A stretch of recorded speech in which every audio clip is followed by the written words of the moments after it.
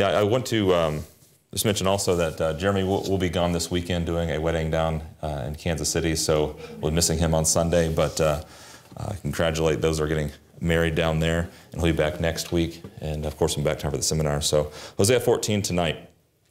Open your Bibles to Hosea 14. We'll try to wrap up the chapter through verses 4 through 9, talking about some trees, interesting plants going on here in Hosea 14, as we have a little lesson in trees tonight, apparently concerning Israel's return. There's a lot of language about trees in the Bible and plants and flowers and things like that, but particularly around the land of Israel, seeing as God had promised an actual land with animals and trees and things in it to the people of Israel.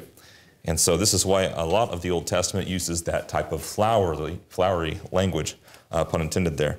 So in Hosea 14, verse 3, we left off last week dealing with verse 2, and we started verse 3, talking about the grace that would be given to Israel and how they needed to say to God, receive us graciously.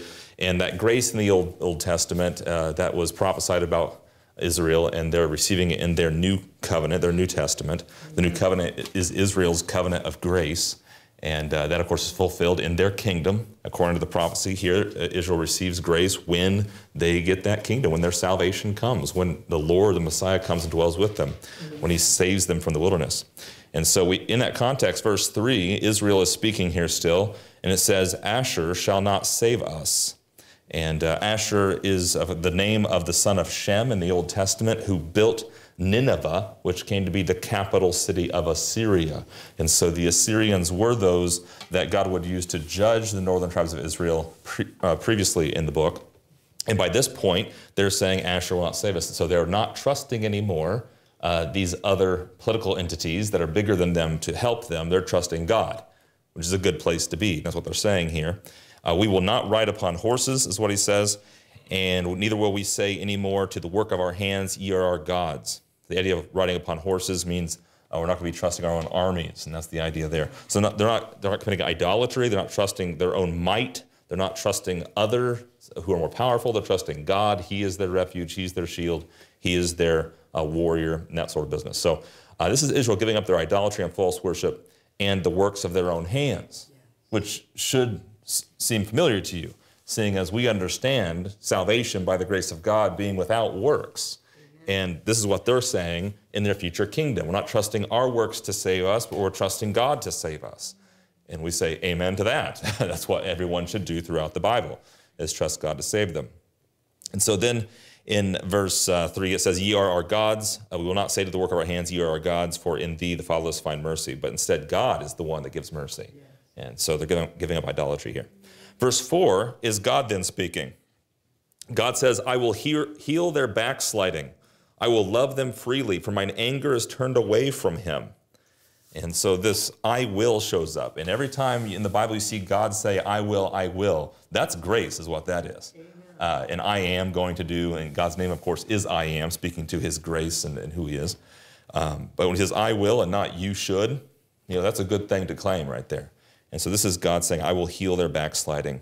Israel, as we've covered the last 14 chapters, has slid into a pit that they cannot climb out of. They've dug themselves into a hole, and they can't get out without God's help. They're going to be judged because of their sin and idolatry, and how are they going to save themselves? They can't. Hosea 14 is their future realization that they can't. They're going to trust God, and God responds to that saying, I will heal your backsliding. I'll help you back. That's what he's saying. He goes on to say, I will love them freely. So again, another I will. I will love them freely. That is grace. I don't love you with conditions. I love you freely. That's the kind of love that Hosea 1, 2, and 3 was talking about that should have been there in the marriage, right? And so this free love, this free grace. The next time in the Bible the word freely is found concerning Israel is in Revelation chapter 21, verse 6. So way over in Revelation 21, which should not shock you because that's what Hosea 14 is talking about, Israel's salvation. Revelation is talking about Jesus being the Lord God who comes and brings Israel's salvation on the earth. Revelation 21 in verse 6. In the new heavens and new earth here, this is when God shall wipe away all tears from their eyes. There'll be no more death, nor sorrow, nor crying. We've covered this in past lessons recently. And then he says in verse 5, behold, I will make all things new. And he said unto me, write, for these words are true and faithful. And he said unto me, it is done. I am Alpha and Omega, the beginning and the end. I will give unto him that is athirst of the fountain of the water of life freely. So it describes this new Jerusalem, a new heaven, a new earth. It's going to go on to describe the trees that are planted there, and the throne that is there, and the water running there. And he says here that they can drink of the fountain of the water of life freely. And so this is Israel and their new Jerusalem drinking freely from the water of life. And that's God graciously saying, I'll love them freely, right? Their covenants, you see the verse there where it says, it is done. Their covenants are done. God has fulfilled what he promised to them. All the prophecies about bringing them back, all the prophecies about giving them the land, all the prophecies we'll see in a bit about their trees flourishing and all that is now done in Revelation 21:6. And that's where he says you'll drink freely of the water of life. Revelation 22, verse 17, next chapter, covers in detail the manner of fruits and trees that on either side of the river that proceeds out of the throne of God and the Lamb. That has the water of life there. And in verse 17, it says, the Spirit and bride say, come, and let him that heareth say, come, and let him that athirst come, and whosoever will, let him take the water of life freely. Amen. So you see the free water of life there. Okay, now this, of course, is after the great white throne judgment. This is after the new heaven and the new earth. This is after there's no more death, which tells us all that it's not happening now. Right? So this fountain, these trees, and Christ reigning on the earth, and Israel being back on their land, and the curse being removed is not happening now. Right? That's what we learned from Revelation 21:22. However, we do read the word freely in Paul's epistles. And so even though the next time it shows up concerning Israel's revelation, Paul uses the word freely. And it's one of the things that makes the revelation of the mystery unique. Because Israel was under covenants. The whole world was waiting and hoping for those covenants to be fulfilled so that they can get the water of life freely, that curse would be removed. And here comes the Apostle Paul, as Christ appeared to him and revealed to him this mystery about him and salvation, kept secret since the world began. In Romans 3:24, he says that we're justified freely by his grace through the redemption that is in Christ Jesus. Amen. And so the need for grace, we studied in Hosea 14, verse 2 already last week. But Paul says, justified freely by his grace, and he's talking about people right now in this dispensation, not waiting for it. And that's, of course, in Christ Jesus. He goes on to preach and declare the cross there. Romans 8:32 is another place in Romans where we just finished this. If by just you mean 19 weeks ago, our last visit in Romans 8, in verse 32, he that spared not his own son, but delivered him up for us all, how shall he not with him also freely give us all things? So here we are in Christ, and we received all of these things freely. In 1 Corinthians 2, verse 12, Paul says, we have received not the spirit of the world, but the Spirit which is of God, that we might know the things that are freely given to us, of God. According to the mystery, God has dispensed his abundant grace, giving salvation and all spiritual blessings and unsearchable riches to those members of the body now freely. And so you don't have to wait for the freely accessible graces of God that will come upon all people on the earth through Israel in Revelation 21:22. You have free salvation freely given to you through the finished work of Christ because you're not subject to the covenants God made with the earth. Amen.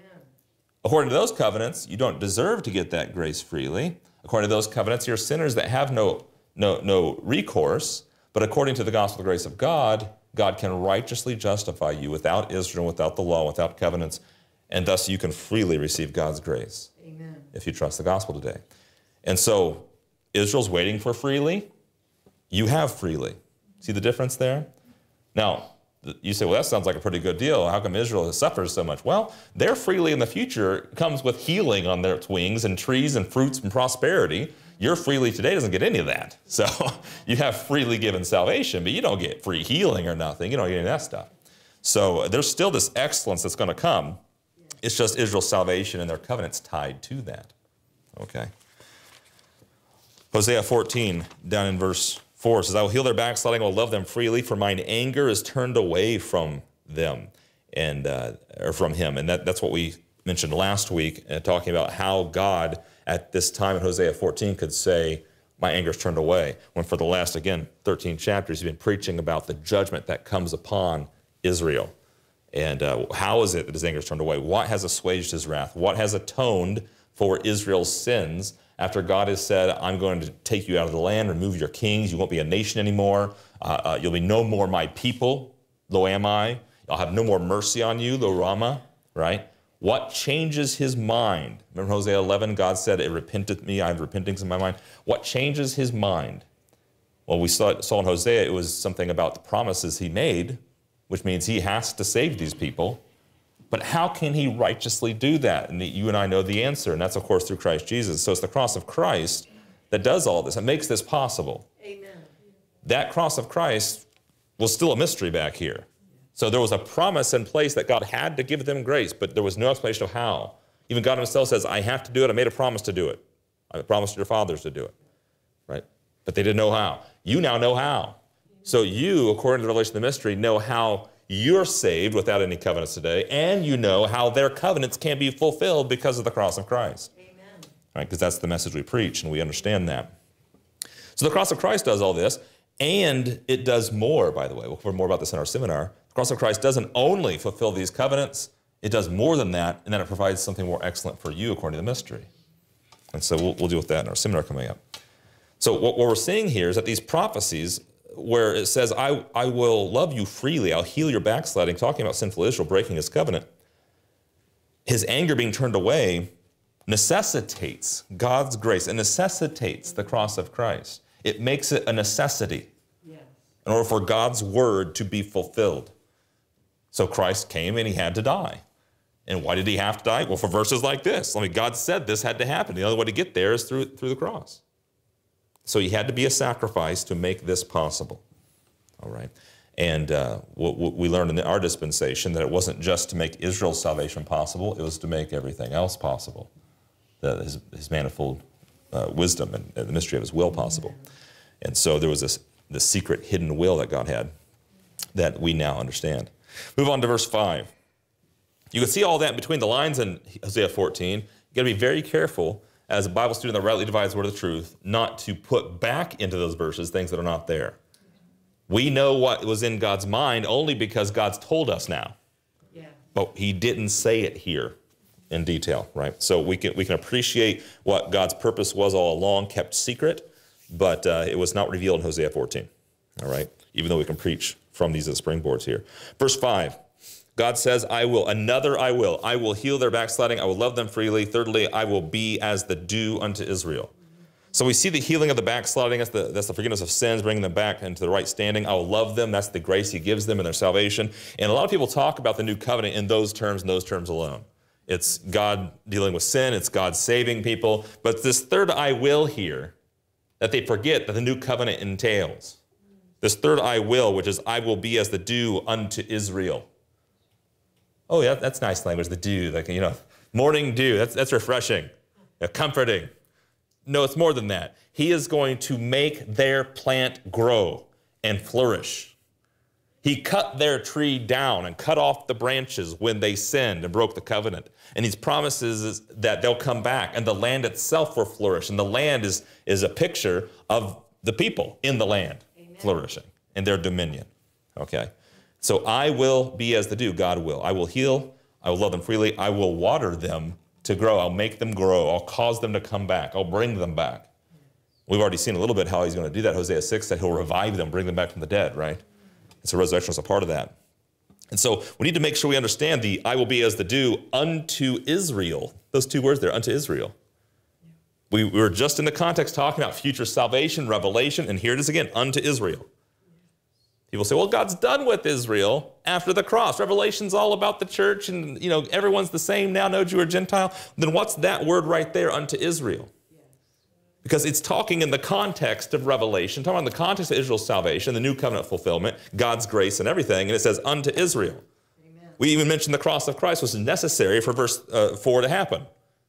Verse 5 says, unto Israel. Israel is still a thing in the covenants of God and God's promises. And of course, that's clear throughout the Old Testament. And so we can't hide behind the idea that, well, the New Testament has gotten rid of all that. If God said it, he must keep his word. Now, it doesn't mean just because God said it, he's doing it today. But if God said he will do, then he will do. Amen. Right? And so I will be as the dew to Israel. Revelation 20:21 is when he becomes that. 20:21 there.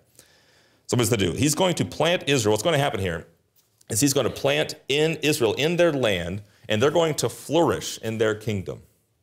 And that, folks, is the new covenant. The new covenant is their forgiveness of sins, their salvation, and their flourishing in their land.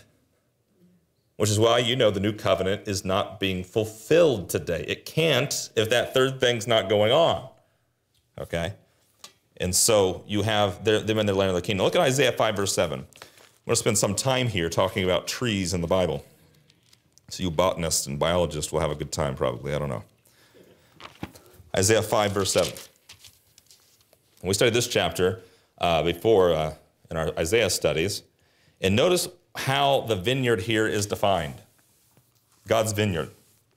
The vineyard is not a church out in California. It's not a group that creates poorly worded contemporary Christian songs. The vineyard is, in the Bible, Israel. It says, for the vineyard of the Lord of hosts is the house of Israel. Yes. And the men of Judah his pleasant plant. And he looked for judgment, but behold oppression, for righteousness, but behold a cry. Isaiah 5 tells this, it gives this picture of God planting this vineyard in this land. He hedges it about, protects it, and has fences and everything else. And then they don't produce the fruit, even though he's protected it and pruned it and that sort of thing. And he describes in verse 7 what this vineyard represents. So he's not just telling a story and making you interpret it. He tells you the interpretation. Yes. And so, yeah, is there a figure of speech here, a metaphor? Sure, it's a figure of speech. And then God tells you how to interpret it. So we can't allegorize the Bible saying we can make it whatever we want because the Bible tells you what it is. The vineyard is the house of Israel, and the men of Judah his pleasant plant. There are two, house of Israel, house of Judah. Okay, now it's going to be important because Israel described as a tree, as a plant, as flowers. Again, it's something you see repeated throughout prophecy, and that's intentional. In Amos chapter 9, Amos, of course, is a contemporary, if you remember, of Hosea. Speaking of similar content, sometimes Amos just says things a little more forthrightly. But Amos chapter 9, verse 13, look what he says.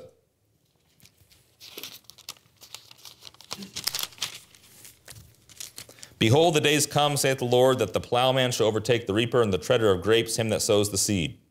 And the mountain shall drop sweet wine. That's pretty good, by the way. Like, they can't even harvest before there's more fruit coming up. Okay? And the mountain shall drop sweet wine, and the hills shall melt. And I will bring again the captivity of my people of Israel, and they shall build the waste cities and inhabit them. There's no figures there. He'll bring back his people. They'll inhabit the cities that he builds. And they shall plant vineyards and drink the wine thereof. There's no figure there. That's like they're going to actually plant vineyards and drink the wine thereof. They shall also make gardens and eat the fruit of them. And I will plant them upon their land, and they shall no more be pulled up out of their land, which I have given them, saith the Lord thy God. And Amos closes his book. That's it. The last word that Amos says is, I'm going to bring Israel back. Yeah. And they'll be in their land, and they won't be plucked out ever again. Wow. Well, that obviously didn't happen 2,000 years ago at 70 AD because they were plucked out of their land. And, you know, Amos 9, verse 15 hasn't yet been fulfilled. Right. The people today say, well, they're back in the land now. We've covered that before. Those aren't believing Israel. These aren't people saying, receive us graciously, O Lord, trusting the Messiah. But there's a prophecy here about they won't be pulled out. Notice the language it uses. I will plant them upon their land. Hosea mentioned before how God saw Israel in the wilderness back in Exodus as a vine, right? And so God sees them as a plant. He sees them as a seed. He planted the seed back there, and they grew up, and he expected fruit from them, and they didn't have fruit, and so he chopped the branches off, and then he cut it down, and then he says, I'm going to bring it back, right? This is throughout the prophets and how they speak of Israel and God's covenants with them. It's interesting in Amos chapter 9, verse 13 through 15 here about this promise of the days will come when he will plant them in their land, because the verses prior to what we just read in verses 11 and 12 are quoted in Acts chapter 15 by James in Jerusalem.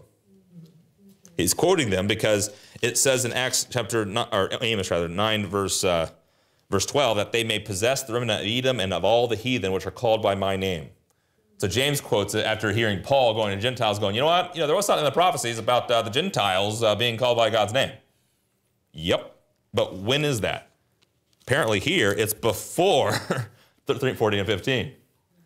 So James didn't quote 13, 14, and 15 and say, that's fulfilled this day in your ears, because they were not planted in their land, never to be taken out.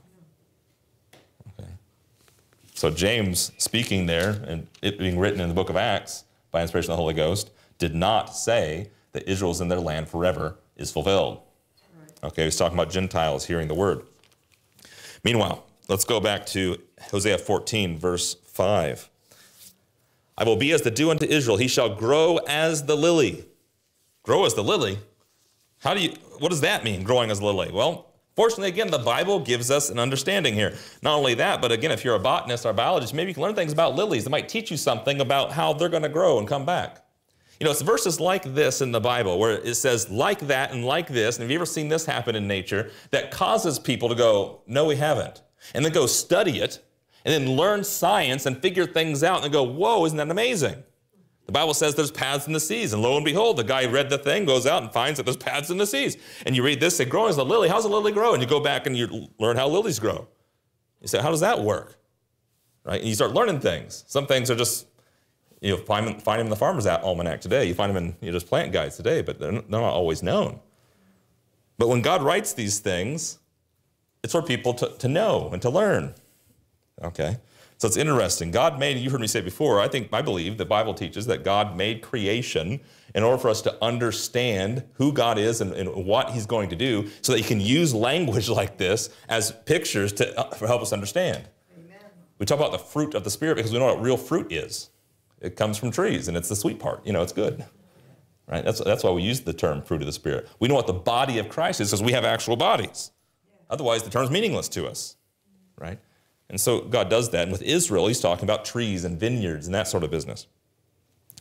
But we know this lily and how it grows from Matthew 6:28, among other places in the Bible, if you do a study on lily and lilies.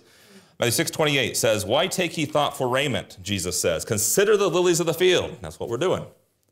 How they grow. Well, that's what we want to know. And Jesus says, they toil not, neither do they spin. Yet I say unto you that even Solomon in all his glory was not arrayed like one of these. Amen. So Jesus is telling us here how the lilies grow, at least what he's using to teach them about lilies growing. And Jesus came to Israel. What was he teaching, by the way? The gospel of the kingdom. Yeah. What's Hosea 14 about? Israel's kingdom come. And it says they'll grow as the lilies, and Jesus says, consider the lilies. Like, they're teaching the same thing, folks. How do the lilies grow? Well, Jesus gives more information about that. Hosea just says they'll grow as the lilies. Jesus says they don't toil, they don't spin, yet they're arrayed in glory. Well, if they don't work for it and they don't sew their own clothes, then how in the world are they arrayed in glory? Answer, God did it. God made the lilies grow like that. You throw a lily seed down, you don't have to do much, it just grows up. Even among the thorns it grows up. And it looks beautiful. You did nothing for it. What's Hosea 14 say? Receive us graciously. We can't do it. We're not going to trust the work of our hands. We're going to trust God to do it. And God brings them back, and they grow as the lilies. They didn't do anything. That's called grace. Amen. Right? And so you say, well, Israel's back. How'd they get back? They clawed and they toiled. No, that's not how they come back. They come back by God putting them there, and he's the one that makes them glorious.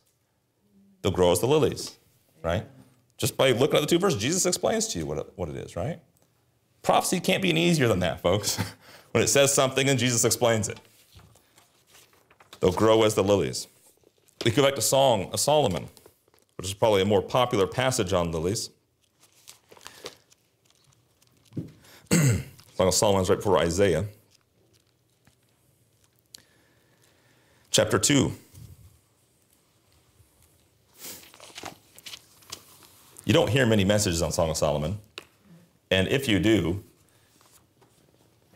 okay, if you do hear that's not Song of Solomon, it's usually in the context of marriage or husband and wife or something.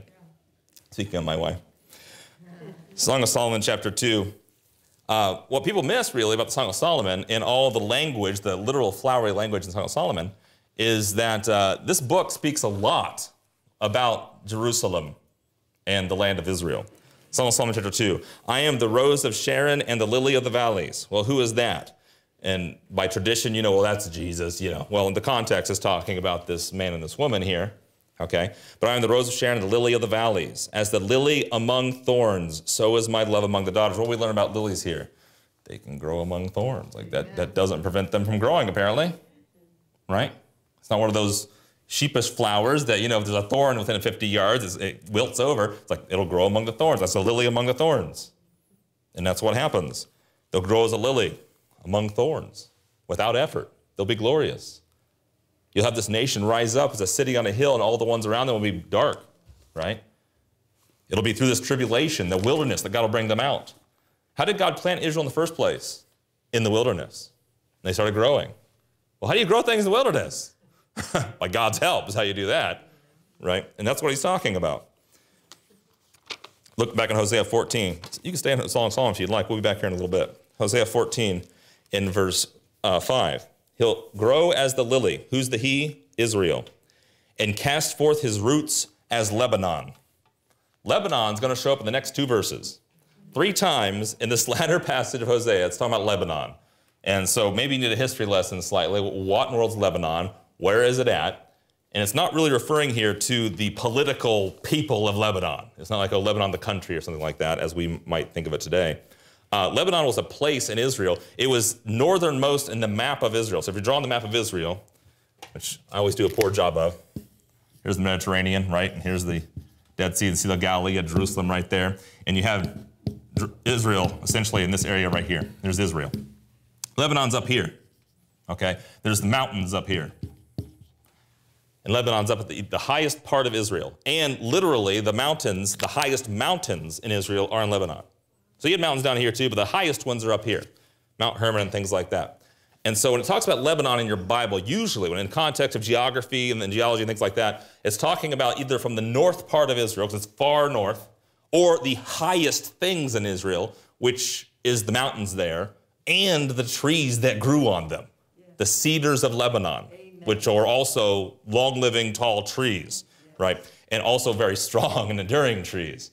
And so when you spoke of the cedars of Lebanon, these were very valuable. Even cedar wood today is very expensive wood. And so cedars is a very valuable and precious wood.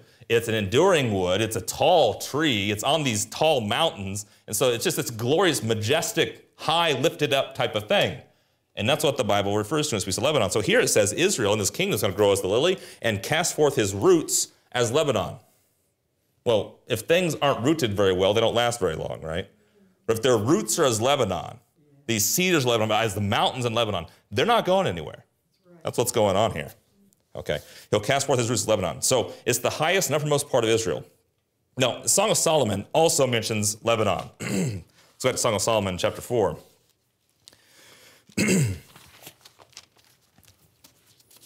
People get caught up a little bit, I think, and not wrongly. It is a love poem between a man and a woman. Between the man and the woman, though, and the romance there, and it's like saga with the soap opera going on, who's doing what and what's going and who's doing that. But they miss the language in between. In fact, you kind of read past it. Like, okay, yeah, fruit trees and rivers and streams and woods and place. Yeah, I get it. But tell me more about this woman or this man. What does that mean? But it ends up being about Israel because you really don't know who the woman is. Like, you don't know the woman. And people argue about who the man is, too. Like, is it Solomon? Is it someone else? Just a man in Israel? Who is it? It doesn't matter who the man and the woman was in the poem. Sometimes people write poems not about real people, right? You have that, too. But it is using language about a land. And so Song of Solomon mentions love. It's a love poem describing love in terms of Israel's land and their trees and fruit and animals. Now, what are we learning in Hosea 14? Are we learning about the love of the Lord? I will love them freely.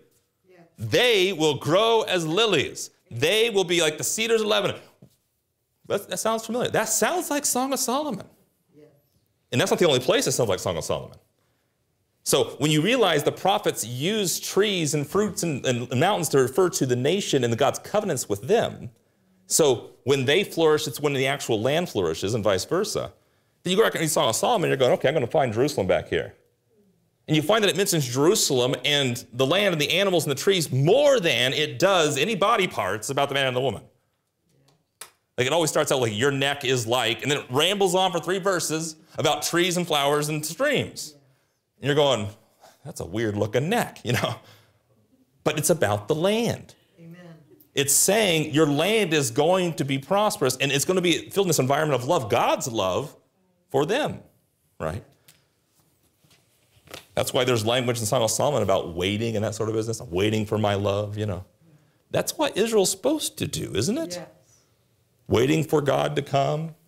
God waiting for that time. Then when they meet, there they are in the land. That's Hosea 14. When they come back together, receive us graciously is what they say. So look at Song of Solomon chapter 4, verse 8. Come with me from Lebanon, my spouse, with me from Lebanon. Look from the top of Amanah, from the top of Shinar and Hermon. These are mountains in Lebanon. It says, look at me from the top of these mountains, the highest places, from the lion's dens, from the mountains of the leopards. Thou hast ravished my heart, my sister, my spouse. Thou hast ravished my heart with one of thine eyes, with one chain of thy neck. How fair is thy love, my sister, my spouse. How much better is thy love. So the whole poem is about love and how great their love is. How much better is thy love than wine, and the smell of thine ointments than all spices. Thy lips, O my spouse, drop as the honeycomb. Honey and milk are under thy tongue. What did God say about the promised land again? I forget. He'll bring them to the land of milk and honey. These people are in Israel, right? And he says, milk and honey are under thy tongue, and the smell of thy garments is like the smell of Lebanon. Cedar, right? A garden enclosed is my sister, my spouse, a spring shut, a fountain sealed. Thy plants are an orchard of pomegranates with pleasant fruits, camphire and spikenard and saffron and calamus and cinnamon, with all the trees of frankincense, myrrh and aloes, with all the chief spices, a fountain of gardens, a well of living waters, and streams from Lebanon. You know, he's getting real mushy there, you know? Living waters. I know someone else talking about living waters. A lot of people in the Bible talk about living waters. Jesus talks about living waters coming from their belly. Revelation talks about living waters coming down from the throne in Jerusalem that we just read will be given freely to those who are in that kingdom, right? So it's not just a love poem. It's a love poem, ultimately, about God and Israel. Amen. Some people have that realization or hear that and they say, well, you're taken away from the romance. No, it's not. It's like the whole point is God's covenant with Israel and their failure to keep it and God returning them back because of his love toward them is the real romantic thing. Amen. These people, whoever wrote that's dead already. But God and Israel, that's forever. Yeah. Right? Something's going on here. And so you see the Lebanon mentioned all over here, the streams from Lebanon from those mountains and the living waters there. Look at Song of Solomon chapter 5, verse 15. Look up living waters in your digital concordance, and you'll do a good study there from Song of Solomon to the book of John to Revelation. Song of Solomon chapter 5, verse 15. His legs, oh, his legs. Let's hear about his legs. His legs are as pillars of marble set upon sockets of fine gold. Interesting. But that's obviously marble statues and gold are glorious things, aren't they? His countenance is as Lebanon. His countenance, his appearance is as Lebanon. A mountain? Like what? A cedar tree? Excellent as the cedars.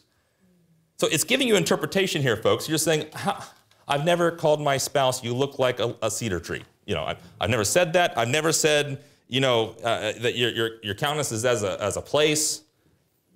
What it's telling us here is that when it mentions Lebanon and cedars, this is an excellent appearance. It's a glorious thing. I mean, marble and gold, that's what you see either in the Vatican or Benny Hinn's house. I mean, these are glorious places, right? And so it's talking about a glorious place here. And this is what Hosea 14 is talking about, right? It says their roots will be as Lebanon, they'll last forever. He's talking about the flourishing of this country. Look at Isaiah chapter 2. Turn a couple pages to the right. And it's Song of Solomon, you go to Isaiah 2 in verse 13.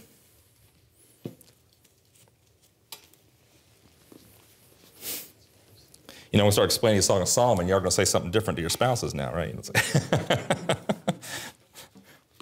Isaiah 2, verse 13, and upon all the cedars of Lebanon that are high and lifted up, and upon all the oaks of Bashan. It goes on to talk about this. And he's actually in Isaiah 2 talking about destroying these things. But notice he uses the cedars of Lebanon, the oaks of Bashan, to refer to high and lifted up places. This is a contemporary Christian song about being high and lifted up, right? Be careful lifting yourself up. I'm pretty sure that's pride, right? But this is what prophecy is saying that Israel will be. Yes. But they will only be that when they realize that they can't get it on their own. Amen. See, remember Hosea 14? Receive us graciously. When that happens, God will be their due. He will flourish them, and he'll lift them up so that their being lifted up is not because of them, but because of God. Just like the cedars of Lebanon, right? They can't boast. God planted those things. He made the trees, right? And so high lifted up places, that's what Lebanon means. That's what Cedars Lebanon means. The excellent glory, that's what Lebanon means. And when it says their roots will be as Lebanon, they'll be high and lifted up, and they'll endure like the Cedars Lebanon. Some of the oldest trees in the world are trees mentioned in Hosea 14. Fir trees, pine trees, cedar trees, cypress trees, olive trees, fig trees. Look up the list of oldest trees. There they are in Hosea 14. Now, there's two ways to think about that. Is one, that these people in Hosea or who wrote the Bible knew that already, or that God knew it already and put it in there. Either one. It kind of puts to shame sometimes modern scholarship. But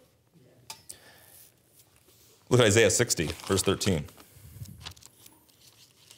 Isaiah 60. The end of Isaiah talks about Israel's kingdom all throughout it. Isaiah 60 in verse 13. It says, the glory of Lebanon shall come unto thee. This is talking about Israel and their kingdom. Okay?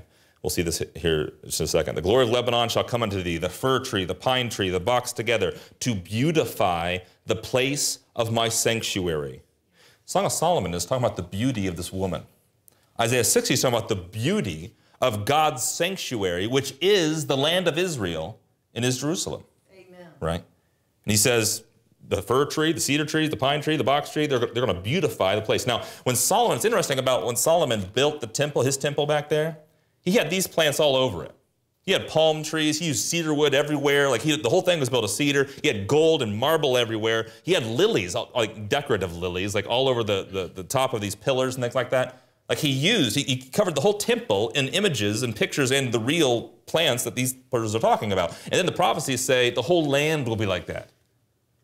The idea was for Israel, when they entered into Solomon's temple, this glorious, magnificent place, that was a picture of the entire land of Israel when the kingdom came. Amen. That's what it would be.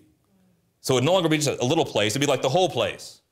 In the same way, at that time in Solomon's day, there was a tribe of priests, but in the kingdom, the whole nation would be priests. Yeah.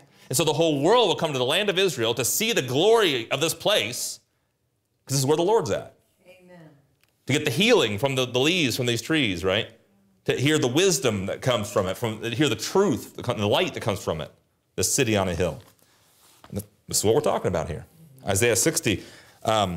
In verse 13 then, is talking about the glory of God's sanctuary. I will make the place of my feet glorious. Remember, he'll make the earth his footstool? Well, what part of the earth? Israel. That's right. That's where his footstool's at, right? And he'll make it glorious. So we talk about these trees. We talk about the glory of, what's the most glorious things in nature? What does the Bible say? Men are like grass, and the glory of men are like the flower of the field, right? So if you're looking for something glorious, it's the flowers. It's not the twigs, you know. It's the big tree with the fruit. It's the big mountains. It's these sort of things. And God made those things to teach us what's glorious. If you ever see these things and enjoy these things, you go, well, that's what glory tastes like. That's what glory looks like to a little degree. And what if you amplify that by a million? You know, that's God's glory. Amen. And that's why he made those things and why we can thank God for those things now. Thank you for the sun and thank you for the trees and the flowers, because it's a picture of those things. Look at Isaiah 60, verse 1. At this time, when God's trying to beautify the place of his sanctuary, which is Israel, Isaiah 61, this is the same context. Arise, shine, for thy light is come, and the glory of the Lord is risen upon thee. For behold, the darkness shall cover the earth, and gross darkness the people, but the Lord shall arise upon thee, and his glory shall be seen upon thee. Amen. Who is the thee here? Israel. Verse 3 says, the Gentiles shall come to thy light, and kings to the brightness of thy rising. Prophecy said Israel would be glorified, beautified. Hosea 14 is talking about that, right? They'll grow as the lilies. Yeah. He'll heal their backsliding. He'll show the love, and everyone will see that. And then it says all the Gentiles will come to your glory and light. Yeah. That came from God.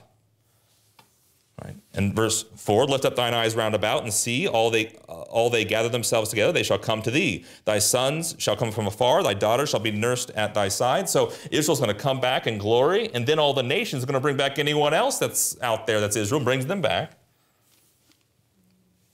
Verse 5 says, then thou shalt see and flow together, and thine heart shall fear and be enlarged, because the abundance of the sea shall be converted into thee. The forces of the Gentiles shall come unto thee. That's twice we've seen in Isaiah 60 already. When Israel rises in glory, the Gentiles come to them. This is a repeated theme in prophecy. Look at Isaiah 60, verse 9. Look down to verse 9. Surely the isles, the islands, the things way out there where the Gentiles live, shall wait for me, and the ships of Tarshish first, to bring thy sons from far, their silver and their gold with them, unto the name of the Lord thy God, and to the Holy One of Israel, because he hath glorified thee.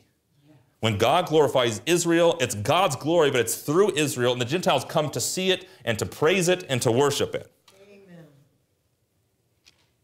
It says, verse 11, therefore thy gates shall be open continually. They shall not be shut day or night, that men may bring unto thee the forces of the Gentiles, that their kings may be brought. They're going to bring their greatness to you. Well, God's doing that today. People say, no, he's not. There were bombs just today in Tel Aviv, right? Like, that's not this. It doesn't say they'll bring their bombs and bomb your cities. It said they'll bring you glory and gold. For the nation and kingdom that will not serve thee shall perish. Yea, those nations shall be utterly wasted. That's not true today. Look at verse 13. The glory of Lebanon shall come unto thee. We just read that, didn't we? The glory of Lebanon, all the glorious places. Drop down to verse 16 here, 16.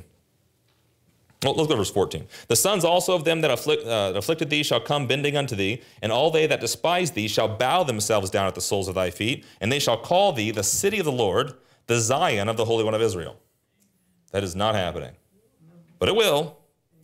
Whereas thou hast been forsaken and hated, so that no man went through thee, I will make thee an eternal excellency, a joy of many generations. What a prophecy. Thou shalt suck the milk of the Gentiles, and shalt suck the breast of kings. And thou shalt know that I, the Lord, am thy Savior and thy Redeemer, the mighty one of Jacob. Amen. That is not true today. They don't claim that. They don't know that. They don't know who the Lord is. And they're not drinking the milk of the Gentiles. He says in verse 18, violence shall no more be heard in thy land, wasting nor destruction within thy borders. That's not happening in 2024. But thou shalt call thy walls salvation and thy gates praise. Wow. Verse 20, the sun shall no more go down, which means the sun goes down. Neither shall thy moon withdraw itself, for the Lord shall be thine everlasting light, and the days of thy mourning shall be ended. Thy people also shall be all righteous. That's different than Hosea. Oh, yeah.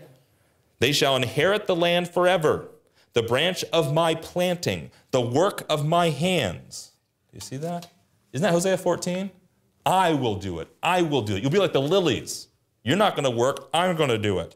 Amen. Your roots will be like Lebanon forever. A little one shall become 1,000, and a small one a strong nation. I, the Lord, will hasten it. So here's Isaiah 60, talking about Israel being established in excellence with a high countenance, because all the Gentiles go to its light, just like cedars of Lebanon, right? Lifted up in glory. That's what God's going to do to them. And at that time, when he lifts them up in glory, the Gentiles will come to them. Keep that in your mind for weeks down the road when we read Romans 11:25. Blindness in part has happened to Israel. Okay, until the fullness of the Gentiles be come in. And so all Israel shall be saved. Because when Israel is saved according to prophecy, the Gentiles come in. That's what goes on according to prophecy. Okay, but we'll get there in some weeks. Hosea 14, verse 6. His branches, who's the him again in the context here? This is Israel. He'll grow as the lily, he'll cast forth his roots as Lebanon, his branches shall spread, and his beauty shall be as the olive tree. Who's the him again? Israel. He'll be as a beautiful olive tree. His smell as Lebanon. Lebanon, this is the second time it shows up here. His branches shall spread. Israel's going to be enlarged, okay? In the Bible, if you haven't noticed yet, in the Bible, it talks about Israel and people as trees. Psalm 92 in verse 12, it says, the righteous shall flourish like the palm tree. He shall grow like a cedar in Lebanon. So again, you have these excellent, lifted up, glorious trees, and he says the righteous are like that. Those that he planted in the house of the Lord shall flourish in the courts of God, our God. They shall still bring forth fruit in old age. They shall be fat and flourishing. That is the righteous, talking about Israel in Psalm 92, but you have the righteous here being trees. Israel's going to be righteous. Didn't Isaiah 60 say they'll all be righteous? I guess they'll all be like cedars of Lebanon. which is what Hosea 14 said. Proverbs 11:28-29 says, he that trusts in his riches shall fall. Or are they doing that in Hosea 14? Nope. They said, Asher will not save us. We're not going to trust the work of our hands. We're not going to ride horses. We're going to trust God. He that trusts in riches shall fall. That's what they did before the kingdom come. That was the condemnation we've been studying about the last 2 months. God saying, Israel, you're trusting your riches, you're trusting your own efforts, and that's why I'm going to judge you because you're breaking my law. But he says, the righteous shall flourish as a branch. He that troubles his own house shall inherit the wind. That's exactly Hosea.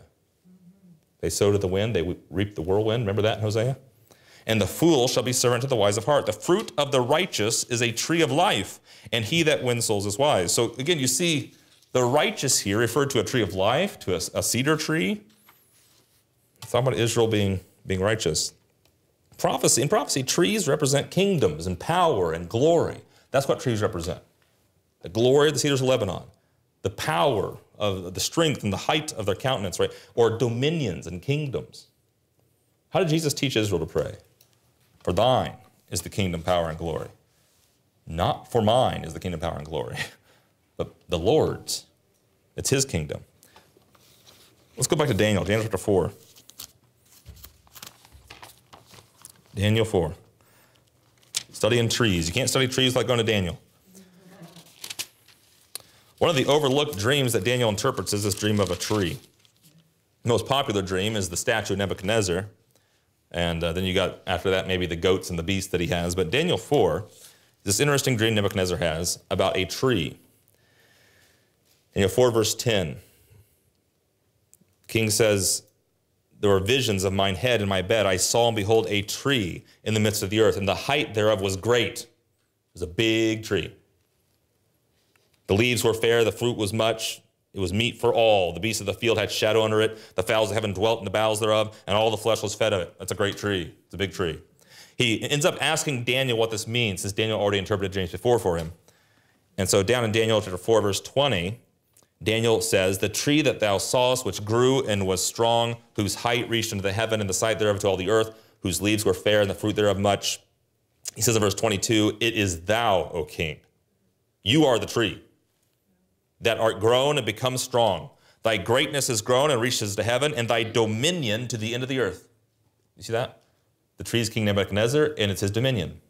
Represents him and his dominion over all the earth. Trees grow out of the earth, they're rooted in the earth, they bear fruit for the earth, things on the earth dwell underneath them and in them. A tree represents an earthly dominion. That's what it is. A tree doesn't represent a heavenly dominion. Okay, it's an earthly dominion here. We see this other places in the Bible. Judges chapter 9, in verse 8, there's a great story here, a parable perhaps, of trees. It's also a prophecy, where it says, the trees went forth on a time to anoint a king over them. The trees went forth. Obviously a figure. Trees don't go forth like that. Went forth on a time to anoint a king over them. And they said unto the olive tree, reign thou over us. And it goes on to talk about the olive tree, and he rejects it because I've already got my fruit. And it goes to the fig tree, and he's like, I got my fruit, don't want to reign over you. Right? Then it goes to the vine. And he says, I don't want to reign over you, I got my fruit. Eventually the bramble is what they turn to, but we're not going to get the interpretation of that. The point here is that trees were asked to reign over us.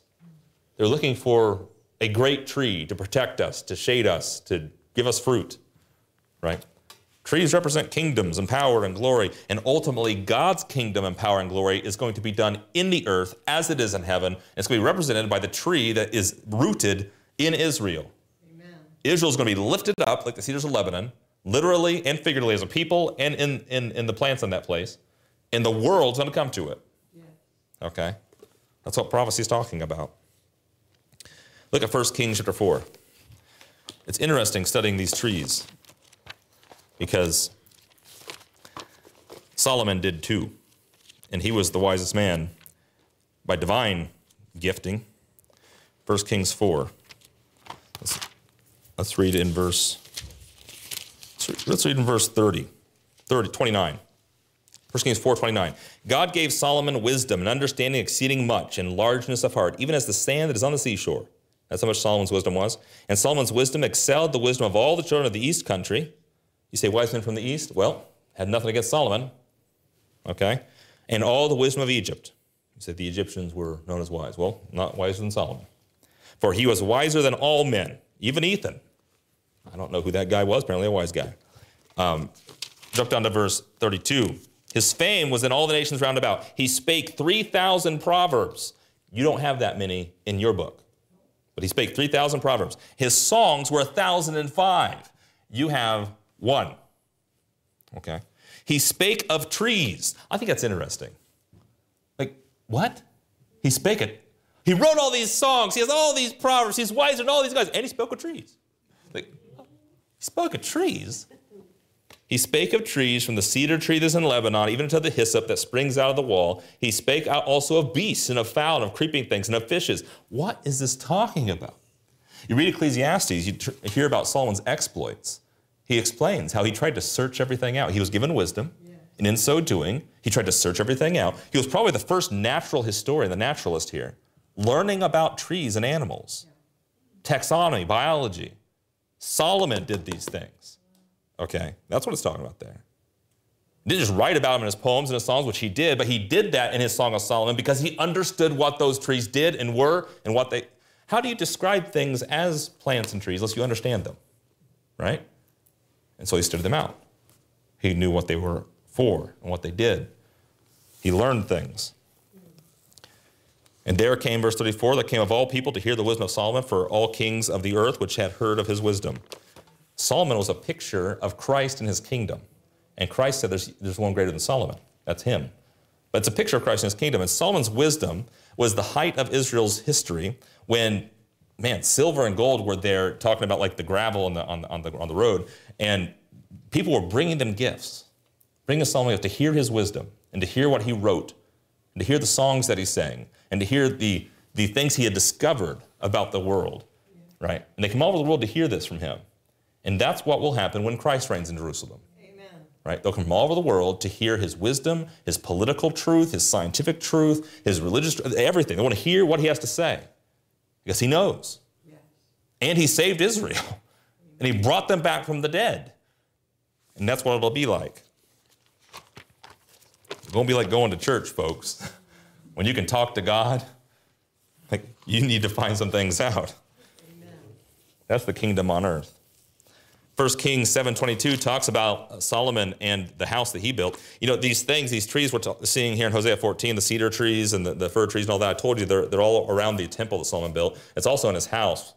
Solomon's house, I was reading about how big houses are, and apparently the general consensus is that if you have a house greater than 5,000 or 6,000 square feet, you have a mansion. I don't know, anybody here have not me. Yeah, Stephen Furtick, Elevation Church, has an 8,000 square foot house, so he's got a mansion. Jeff Bezos has a 30,000 square foot house, mansion, right? Solomon had a 40,000 square foot house, huge house made of cedar beams, 4 floors, okay, 150 cubits one way, 50 cubits the other way. Huge, this thing. He made it out of cedar beams. Interesting. You make a building that big today, you don't necessarily make it out of cedar beams, but he did, right? He understood a few things. He did the same thing with his temple. He built this huge temple for God with cedar beams. Everything was cedar, floor to ceiling, everything, covered in gold too. So he had cedar, then covered in gold. Like, wow. That's like, you don't even see the value of the one underneath because the gold's on the top of it. Like glory upon glory is what that is. Yeah. So Solomon spoke of these things, he understood them, and he built things accordingly. Rich man, wise man. Vines, figs, olives, cedars, these things in the Bible, they mean things, and the Bible tells you what they mean. Not hidden symbols. They're simply things that Solomon learned and taught and people understood, and he used them to describe what God promised to Israel. The vine tree, for example, the vineyard, we saw in Isaiah 5, was the house of Israel, the house of Judah, the house of them. National Israel is referred to as a vine, okay? And when the vine bears fruit, then that's Israel in their country as a nation rejoicing. Yes. The fig tree, we saw a fig tree in the Garden of Eden. Remember when Adam and Eve tried to save themselves from their sin by covering it up with fig leaves? Okay, fig trees apparently, because of their goodness, refers to good works, so the sweetness of those sort of things. Good works of mercy and things like that, which could be good or bad, right? Like good works are good, unless you're trusting in them for your salvation, and then they're bad. Jesus came and he saw a fig tree in Israel and it had no fruit on it whatsoever, which meant there was no good works in Israel, at least the ones he counted as good works. They did the tithes and stuff, but not the judgment and the mercy and the faith, right? Olive trees in the Bible speak to the oil that they produce, and thus the light that would be in the temple, and speak to the light or the truth or the faith and the spiritual aspect of Israel. So spiritual Israel is what that is, right? It's what they believe. Yes. Their city can be destroyed, the temple could be ransacked, but if that candlestick kept its light burning, what did they have? Hope, right? They had faith and belief. It was spiritual Israel. What happens when Jesus comes to Israel and Paul goes to Israel and they don't have faith? I guess they're an olive tree without fruit is what you call that. And so what do you do with the tree whose branches aren't bearing fruit? Cut those branches off, yes. Right? And that's what Paul describes in Romans 11. It's the same thing described in Hosea 14 and all throughout the Old Testament, okay? Cedar trees, we've already seen, have to do with appearance and countenance and glory. That's when Israel's a cedar tree. It's like, wow, that's when your glory is apparent. It's not some hidden glory. It's like apparent glory, which is amazing because you and I don't have that. We've got the hope of glory. We've got heavenly glory. We have the glory of his grace, but apparent glory, like you looking at me for glory, you're not going to see it. One day you will, but not now. But Israel, when their kingdom comes, people will see glory, right? They'll see it. It'll be apparent, just like the cedar trees. Go back to Hosea 14 in verse 6. Their beauty shall be as the his branches shall spread and his beauty shall be as the olive tree. The branches spreading there has to do with the dominion, spreading all over the earth, right? His branches shall spread. And his beauty shall be as the olive tree. So what's that tell you? Once I told you here what these trees meant, that their beauty is found in their faith, in their trust in the Lord, right? But it'll be as the olive tree, like an actual olive tree is also beautiful. And the idea of an olive tree being beautiful, a tree is beautiful when it's trimmed and when it's bearing fruit and has leaves on it. Yes. Trees aren't at their beautiful around this time of, well, maybe this time with the leaf colors, but after the fall, you get a bunch of trees with branches and no leaves on the things.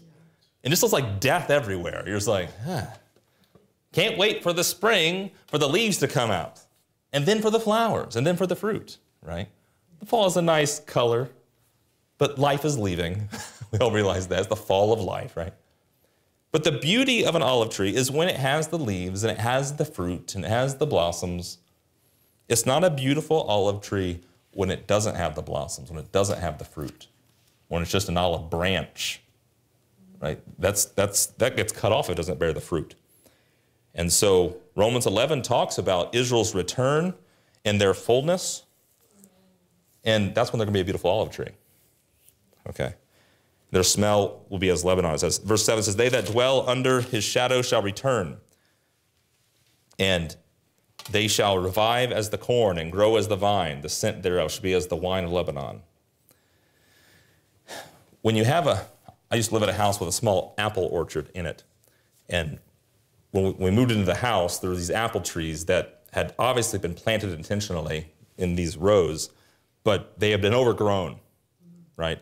And when trees overgrow each other, you know, the roots get all connected and all this, and so parts of the tree start dying off because the trees are getting too big in different areas and they stop bearing fruit at certain other places. And so, look, apple orchard, not very pretty. It's kind of wild. It's overgrown and that sort of thing. So you have to start trimming things off and fixing it out to make it more clear, make it clear that what its glory is supposed to be. When God planted Israel in the wilderness, right, that's what he was doing. When he says, I'll bring you back from the wilderness and from the deserts, I'll plant the fir trees and the pine trees, and I'll make your beauty glorious. He's not going to make them wild and ugly, right? And he's going to make them something that he intended for them to have. Isaiah 5 talks about a vineyard that God planted. He made it so in an environment such that they can flourish, and yet they brought forth wild grapes. Why didn't they bring forth the fruit which he intended for them by giving them this environment? He said he's going to destroy it, he's going to replant it, right? Hosea 14 is prophesying of the planting of Israel that will never be replanted again because this planting will bear the right fruit.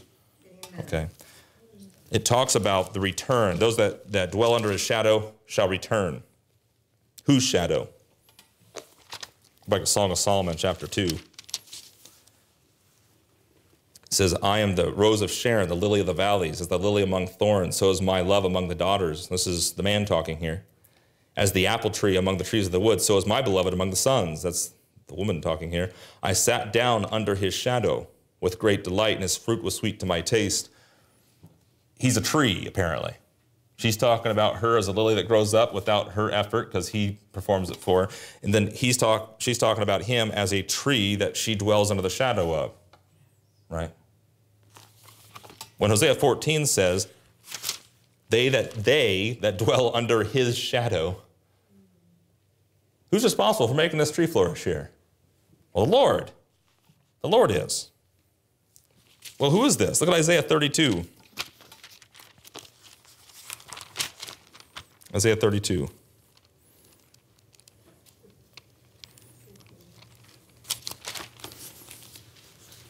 Behold, a king shall reign in righteousness, and princes shall rule in judgment. And a man shall be as a hiding place from the wind, and a covert from the tempest. There'll be a place you can dwell under and be protected, right? As rivers of water in a dry place, as the shadow of a great rock in a weary land. The eyes of them that see shall not be dim, and the ears of them that hear shall hearken. That sounds familiar.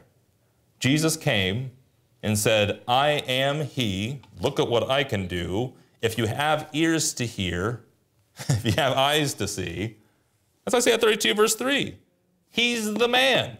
He's the one providing the shadow. He's the one that's going to make Israel glorious. He's the one preaching the gospel of the kingdom. He's the one that was prophesied in Song of Solomon chapter 2, verse 1 through 3. That's why he's the lily of the valley. That's why he's the rose of Sharon. That's why he's those things. He is the tree that has this shadow. That's the beloved. All over Song of Solomon, you see this term beloved, the beloved. Who's my beloved? Amen. Well, you're accepted in the beloved, aren't you? Amen. Jesus Christ is beloved of God, the Father, and you're accepted in him.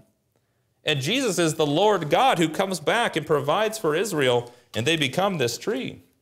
Those that dwell in his shadow shall return. Hosea is talking about the return of Israel. This final passage in Hosea, where the whole book was talking about them not being God's people and them not getting mercy and them getting God's judgment. The end of Hosea, he's saying, you're going to return. Amen. It's going to be under my shadow. I will make you grow. I will make you flourish, and you'll return. As long as you dwell under my shadow. As long as you follow me. Yeah. If they say, no, go for some other tree or something, then they won't get in. But it says, they shall revive as the corn. Revive. We've seen that word before in Hosea 6. They're going to come back from the dead. Paul says in Romans 11, verse 15, what shall if their fall is a salvation to the Gentiles and reconciling the world, what shall the return be but life from the dead? Amen. Hosea says that they'll be revived from the dead. We covered that in Hosea 13 as well. They'll grow as the vine. The scent thereof shall be as the wine of Lebanon. So there's a time when Israel's seed prospers and their remnant returns. Look at Zechariah chapter 8. Zechariah can be a difficult book, but it makes it easier when you find there's things that it mentions that cross-reference to other prophets. That really helps you a lot. Zechariah chapter 8, verse 1. Again, the word of the Lord of hosts came to me, saying, Thus saith the Lord of hosts, I was jealous for Zion with great jealousy. I was jealous for her with great fury. Kind of like Hosea, when his wife went to other men and he was jealous over her and angry and that sort of thing. And God's anger towards Israel, because they were committing spiritual idolatry and adultery, manifesting God's fury and wrath. But verse 3 says, Thus saith the Lord, I am returning to Zion. So I was jealous for them in my fury and my wrath, but verse 3 says, I am returning to Zion, and will dwell in the midst of Jerusalem, and Jerusalem shall be called a city of truth, and the mountain of the Lord of hosts, the holy mountain. Well, that's all the prophecies we've been reading about. Okay? Look down at verse 7. Thus saith the Lord of hosts, Behold, I will save my people from the east country and from the west country. I will bring them, and they shall dwell in the midst of Jerusalem, and they shall be my people, and I will be their God in truth and righteousness. Amen. That's Hosea 14. If they dwell in my shadow, they'll return. Okay? Verse 10 is Zechariah 8. It says, For before these days there was no hire for man, nor any hire for beast, neither was there any peace to him that went out or came in because of the affliction. There was tribulation. There's turmoil, right?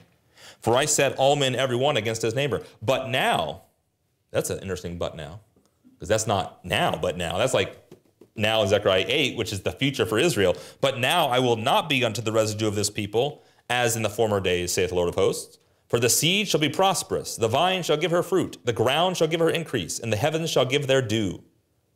I will be as the dew unto them, Hosea says. And I will cause the remnant of this people to possess all these things. Wow, that's interesting. It says, it shall come to pass that as you were a curse among the heathen, O house of Judah and house of Israel, so will I save you. I will heal them. I will love them. I will be as the dew. Here it says, I will save you, and ye shall be a blessing. Fear not, but let your hands be strong. For thus saith the Lord of hosts. Wow, that sounds like the same prophecy of Hosea 14. Same prophecy of Isaiah chapter 60. Israel's return. It's the same prophecy Hosea has made already 3 other times. Go back to Hosea chapter 1. We're wrapping up the book. We can't help but go back to Hosea 1 just to remind ourselves of what was alluded to back here. Hosea 1, the whole chapter was about these 3 children where God said, I will not be Israel's God anymore. They will not be my people. I will not have mercy upon Israel. I will destroy the line of Jehu and Jezreel. But then at the end of Hosea 1, verse 10, it says, yet the number of the children of Israel shall be, after they're not my people, after I don't show them mercy. Yet, after that, the number of the children of Israel shall be as the sand of the sea, which cannot be measured nor numbered. It shall come to pass that in the place where it was said unto them, ye are not my people, there it shall be said unto them, ye are the sons of the living God. Where is that place? Israel is that place. Verse 11 says, then shall the children of Judah and the children of Israel be gathered together, and appoint themselves one head, and they shall come up out of the land, for great shall be the day of Jezreel. Remember that prophecy in chapter 1? That's Hosea 14 in detail here. Look at chapter 2, Hosea chapter 2. Verse 21, it shall come to pass in that day I will hear, saith the Lord. Hosea 2 is about the adulterous wife who's going away, and he's trying to bring her back. And eventually he says, I'm going to cut off all of her paths so she can't go to her lovers. And I'm going to bring her back to the wilderness. I'm going to woo her in the wilderness. Remember that? I'm going to bring her back in my love. And he says in verse 19, I'll betroth thee unto me forever. In verse 21, it says, I will hear, saith the Lord, I will hear the heavens, and they shall hear the earth. And the earth shall hear the corn and the wine and the oil, and they shall hear Jezreel. And I will sow her unto me, I'll plant her unto me in the earth, and I will have mercy upon her that had not obtained mercy. And I will say to them that were not my people, thou art my people. They'll say, thou art my God. They'll say, receive us graciously. They'll say, thank you. Hosea 3, verse 5. After Israel is taken out of the land and destroyed and is without their land, afterward shall the children of Israel return and seek the Lord their God. Hosea 1, 2, and 3 starts out with this prophecy of judgment and ends with this, they're going to come back. Hosea, like many prophets, talk about the destruction of and judgment against Israel and Judah, but all throughout it, there's this hope, and Hosea 14 ends with this hope of Israel's return. And that's the final point Hosea makes. Okay, and look what he says in the last 2 verses here. Hosea 14, 8. He says, Ephraim shall say, what have I to do any more with idols? Yeah, amen. Ephraim. Like, that only means something to you after 19 weeks of studying Ephraim and saying, avoid Ephraim. Ephraim's idolatrous. Ephraim is wicked. Ephraim's going to be judged. Ephraim's going to be destroyed. Ephraim's going to be taken out of his land. And now Ephraim says, what do I have to do with idols anymore? Right? That'd be a good day. Yeah. I have heard him and observed him. Ephraim's heard God. I am like a green fir tree. There's a tree again. What's that talking about?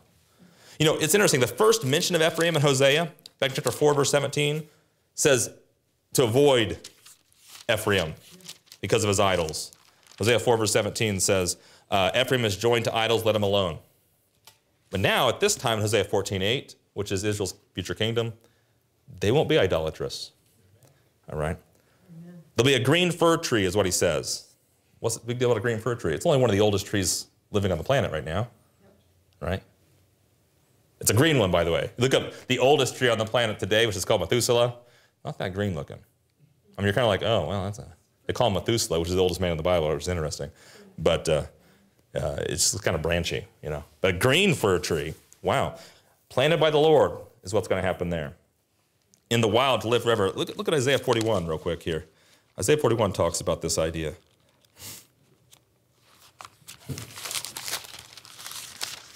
Isaiah 41, verse 17. When the poor and needy seek water, and there is none, and their tongue fails for thirst, I, the Lord, will hear them. I, the God of Israel, will not forsake them. I will open rivers in high places and fountains in the midst of the valleys. I will make the wilderness a pool of water, and the dry land springs of water. I will plant in the wilderness the cedar, the shittah tree, the myrtle, and the oil tree, olive oil. I will set in the desert the fir tree and the pine, the box tree together, that they may see and know and consider and understand together that the hand of the Lord hath done this, and the Holy One of Israel hath created it. Why did God send Israel to the wilderness in Exodus? So that when God saved them from that, the world would know that they did it. They were slaves in Egypt. He parted the waters. He provided daily bread for them. Amen. They could not have survived any other way. Right? He conquered an enemy that was greater than, bigger than them. The Holy One of Israel did it.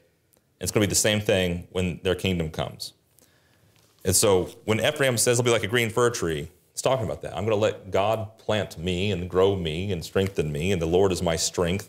The Lord will be my shepherd. The Lord will be the gate and the door. Wow. Israel's kingdom in Revelation, this kingdom on the earth, Revelation 7, there's 144,000 witnesses there, 12,000 in each tribe. And it's interesting to look at the names of the tribes. Ephraim is not mentioned. Manasseh is. Instead of Ephraim, however, is Joseph, which is fascinating. Joseph and Manasseh. Well, Joseph had two sons, Manasseh and Ephraim. Manasseh is mentioned in Revelation 7, but instead of Ephraim, Joseph, which is fascinating. So you see Ephraim in Israel's future tribulation to go into the kingdom. He's the second son, okay? He's given a new name, Joseph, his father's name, even though he's the one of the two that, according to Scripture, was more wicked, and he was the second son.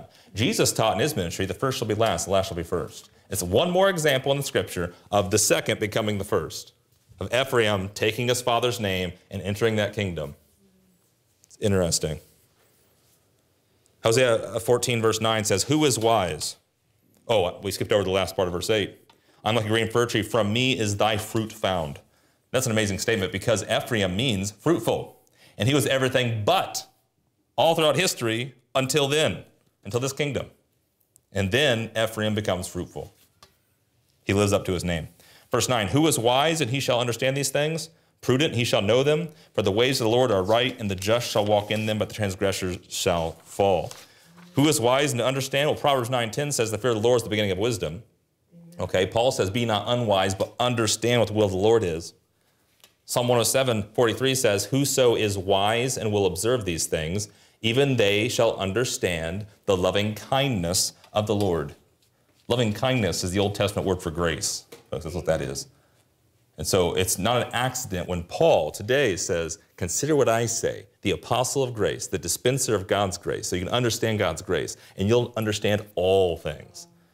You'll understand all of Scripture when you understand God's grace, because God is gracious, and when he brings Israel back, you know why and how he can. And it's going to be glorious because he promised them physical healing and promised them physical salvation and a bunch of fruit trees, right?